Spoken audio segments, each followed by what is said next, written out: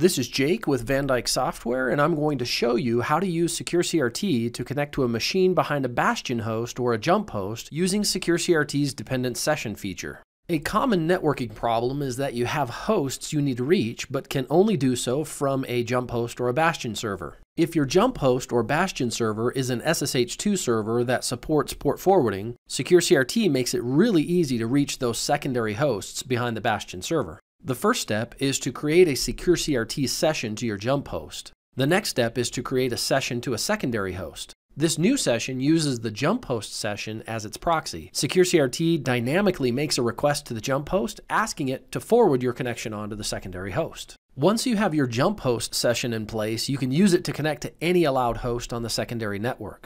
Now that you have an overview of what we're trying to accomplish, I'll show you how this is configured in SecureCRT. So I've got a fresh install of SecureCRT here.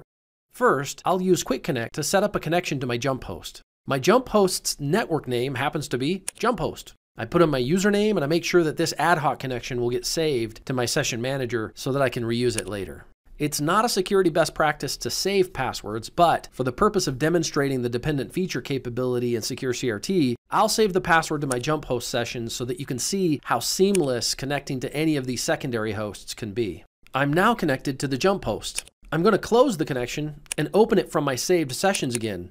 What this does is gives me a warm and fuzzy feeling to know that everything is configured to allow that connection to succeed without any more interaction from me than is necessary.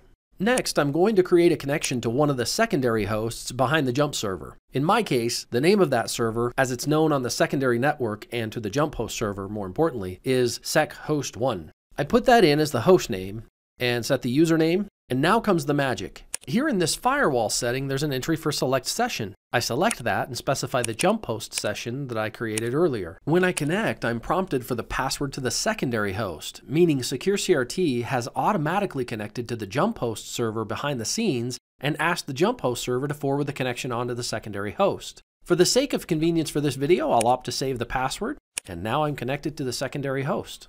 Let's repeat this process for the next secondary host, SecHost2.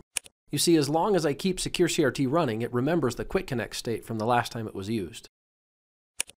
I type in my password and I'm connected to secondary host 2. And let's do the third one. And type in my password. Now I'm connected to secondary host 3. And so at this point, I've used my jump host session as the proxy to create connections to these 3 devices behind the gateway SSH server.